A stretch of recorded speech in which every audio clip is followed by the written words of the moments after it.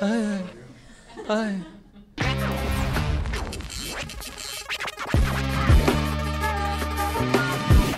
This is very fun. I love this. Matt! Okay, so I'm sure everybody says this, but Matt is the human Google, and we love him for it. But Matt's one of the only other people who would get up early and go to the gym with me in the morning. So we always used to talk about everything. And I would always just tell him, Matt, just tell me about something. Tell me about a theory that you've read or whatever you've heard. And we wouldn't even have to play music or do anything at the gym because I'd just be entertained by Mr. Daddario himself. Cat! Kitty cat. Oh, kitty cat. She's great, you know. We've been working side by side for almost 4 years now. She's like a little sister to me. I love her. She is the nicest person. She's always, you know, making sure that everyone's taken care of, and she gives the nicest gift. The nicest gifts. Gifts. I can't even talk anymore. It's like 3 in the morning my time. Okay, so anyways, you guys get it. Okay. First person is Will Tudor. Will Tudor is actually from a small town in Kansas. His whole British presentation is an act. He is a fraud. He's a liar. But he's a good man. And I forgive him for his sins. He's a great Kansas gentleman. Anna. Okay, Anna, one of my favorite things about Anna is she likes to listen to playlists to get herself into character. I don't know if she does this with all of her characters, but she definitely does it with Lilith. It's just sort of wander off and plug in and listen to it. But she either broke her phone or it was stolen or something one day, but she still wanted to listen to her music, so she brought her laptop in and she was just sort of walking around listening to her music, but had this entire laptop like wandering around the soundstage, which is really odd, but like really cool that is her process and that's what she needs to do, you know. So it was kind of cool. Jade. I love Jade. I met Jade for the first time. We all stay in a hotel in Toronto, and I was walking down the corridor, and I had watched the show before I started on it, and so I was so excited to meet him. And he was walking, he had no idea who I was because we hadn't met yet, and he had like all these bags and he had a guitar, and he was walking down the corridor and I was like, Million! And I was like, oh god, no, I've ruined it. Now he thinks I'm a fan. And because he's so lovely and warm, he dropped everything and just like hugged me. He's like, you must be Luke, I'm so excited to meet you. That's my story about Jade. Oh, I was hoping it was going to land on me and then I could give you a fun fact. Right, Alberto. Okay.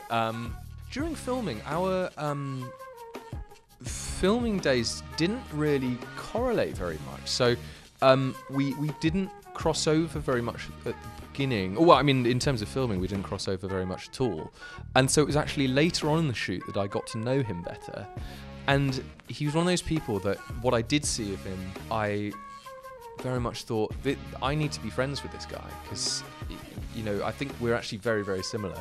And what a good guy. It's a pleasure to know all these guys, really. But you know, Alberto's is brilliant. Yeah, what a nice guy. And we're off. Oh my gosh. Can I give an anecdote about something that happened this week? First of all, he's been riding a scooter all around Paris, just looking around, having fun. And we went to a restaurant, and he ordered a steak, but he didn't read what it said underneath. So when it came, it was a steak for like 6 people, and it was a plate this size. And they brought it with 6 plates, and they put it down, and we were all like, what? And he was like, oh my gosh, what is this? And so all of us ended up eating his dinner. He ordered literally a steak the size of a cow that 6 people had to eat. It was hilarious. The other thing I love about David is his voice. And the first time I met him, he was like, hi, I'm David Castro. And I was just like, oh my gosh, wow. He has the most incredible voice, yeah. Oh, Nicola. Let's see. Nicola is an amazing actress. We worked, you know, a couple scenes where we were actually like a team where we were trying to find a couple clues to what was going on with, there's these blood trails that Clary left. And so like her and I would kind of, you know, work this cool thing out. And what was going to happen if the show was going to go on was she was going to run the bookstore with Luke. So that would have been like a cool kind of nod to the books because, as you know, Luke was a bookstore owner in the books. So. Oh, that's my head. Woo. Well, fun fact, today's the first day that I met him. The first scene that we shot together when I'm in the church holding Will, he did that scene the day before with a double for me. And then when I did it, it was a double for him. So I was working with an actor that looks just like Will, but wasn't Will. So we were really looking forward to meeting each other, and we did this morning. David Castro. David Castro always arrives 5 minutes before an appointment. 5 minutes exactly. If it's 6 minutes, he returns home. If it's 4 minutes, he cries and returns home. This is just a fact about David Castro. It is not a judgment of him. It is not an opinion. It is just a fact. There's just something about him. You understand? Harry.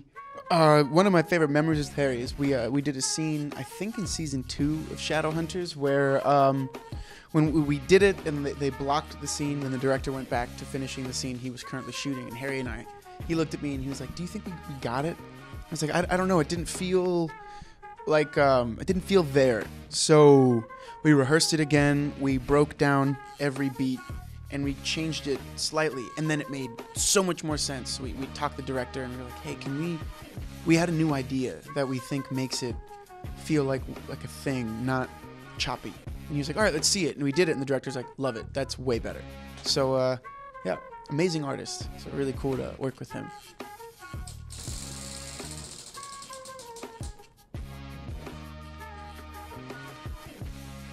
I am this person. And that is a fact about Matthew Daddario. This has been a lovely time. It couldn't have gone any better. You loved it.